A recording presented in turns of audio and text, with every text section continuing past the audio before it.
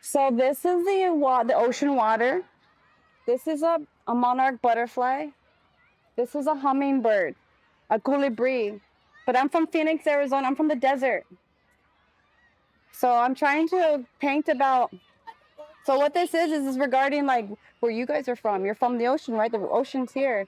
It's regarding your inspiration behind it is like to learn your culture and to be proud of where you come from.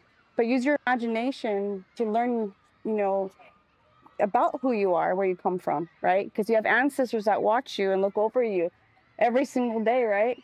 So there'll be like some cactus barrels. Have you ever seen a cactus before, a real one? They're really like swirls are really tall, really big. But in here, I'm gonna put a cactus barrel, so they're not. They're like about this, and I'm gonna put some in here so I'm bringing my home to your home. So yeah, it's gonna be really pretty.